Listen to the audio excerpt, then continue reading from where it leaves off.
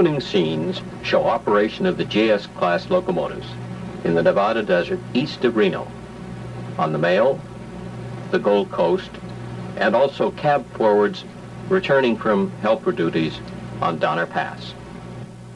In 1930, a refinement of the highly successful 4300 Mountain Class 482 was ordered from Baldwin.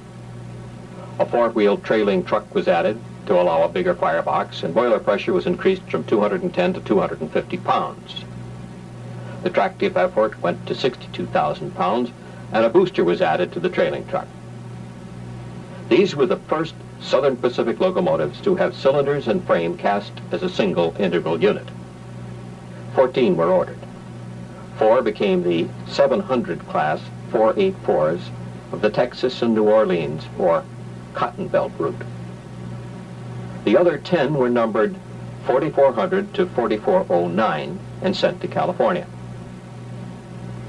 Thus began the world-famous GS class of locomotives of the Southern Pacific Railway. Here, two versions of the Overland Limited are compared.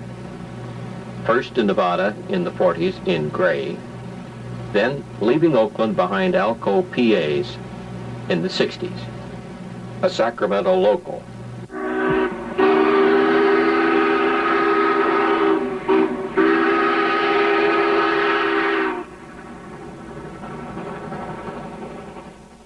The GS1s were not streamlined and referred to as general service locomotives. The 6 GS2s ordered in 1936 from Lima for the first daylight train, numbers 4410 to 4415, were essentially the same engine, streamlined with colorful skirts and skyline casing, and the headlight mounted in the smoke box cover. Their drivers were the same, 73 inches. Boiler pressure and tractive effort remained the same. But these engines, although held to 75 miles an hour, were geared to an incredible 106.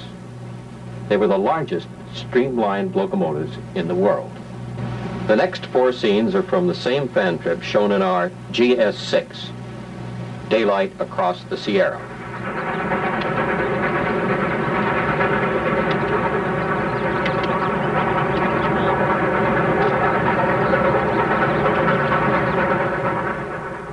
Management now called the GS series the Golden State locomotives. Their extra power was designed to take the new 12-car northbound Daylight over the 2.2% Cuesta grade at San Luis Obispo without assistance.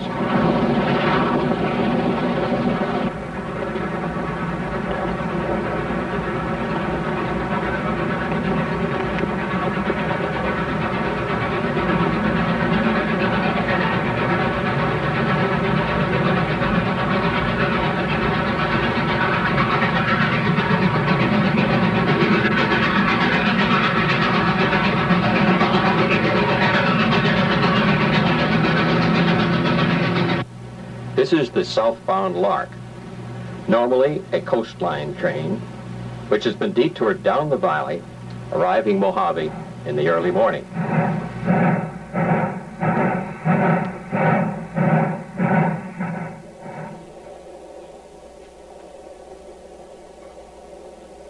Here's the San Joaquin Daylight, leaving Bakersfield northbound. It is followed by the city of San Francisco westbound, arriving Bakersfield as the second section of the San Joaquin Daylight. The California Zephyr will follow shortly as the third section. Storms of furious intensity bore down on California in January 1952. On the 11th, slides closed the Western Pacific Line through the Feather River Canyon. 2 days later, heavy snow shut the SP's Donner Pass line. Both the California Zephyr and the city of San Francisco were detoured down the valley and over Tehachapi Pass. They continued east to Barstow and then north to Salt Lake on the Union Pacific, an extra 300 miles. The SP Coast Line and the Soledad Canyon Line shut down on January 16th. On that day, all the coast and valley passenger trains went down the valley, over Tehachapi, east on the Santa Fe to Barstow, and back to LA via Cajon Pass and San Bernardino.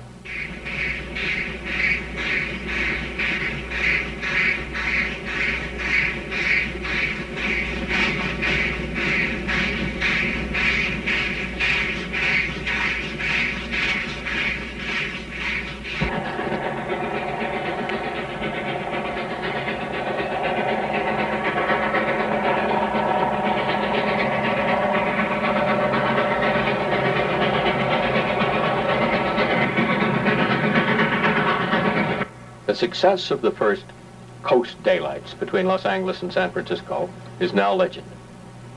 From their inauguration in 1937, they were a complete sellout. The trains lengthened and a second heavyweight section was added. In less than 5 months, they carried 100,000 passengers. The SP promptly ordered 14 more GS engines. These with 280-pound boiler pressure and 80-inch drivers. At the same time, they ordered 2 complete new 14-car trains from Poland. With the exception of one shot of the fast mail, the remainder of the picture is devoted to the coast daylight southbound between San Francisco and San Luis Obispo. This is the train being turned at 3rd and Townsend.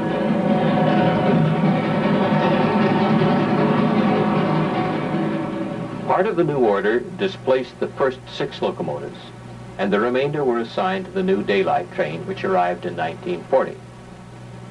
The new train became the morning daylight, and a new service, the noon daylight, was started with the original equipment. As World War II approached, the traffic grew and grew. Trains lengthened. The stage was set for the crowning achievement of the GS series, the GS4. Boiler pressure went to 300 pounds. Tractive effort to 78,000 pounds. A nickel steel boiler, an all-weather enclosed cab, and the first dual headlights were specified. 2 orders were entered. The first in 1940 for 20, numbers 4430 to 4449. The second in 1942 for 8, numbers 4450 to 4459. The GS5 class, also ordered in 1942, consisted of only 2 engines, identical except for roll bearings. The daylight trains had many innovations. Huge 5-foot windows, foam rubber reclining seats that rotated a full circle, tight lock couplers, fold-in steps, electric brakes that slowed the train from the rear first so as to eliminate slack action, air conditioning, radio and heavy soundproofing in every car. But their most unusual feature was the articulation of the cars. This feature helped the train negotiate the tight radius curves of the coastline. Where 2 cars joined, they shared a common truck. Each of the 6 2-car sets could be coupled and uncoupled like ordinary cars. All this for an initial fare of $4, LA to Frisco. It may sound like a small amount, but the daylights made more money than any other daytime train in history. Receipts from the tavern car alone paid all crew costs. The final run of the Coast Daylight behind steam was made on January 7th, 1955. From then on, the train was handled by 3 2,000 horsepower Alco PAs.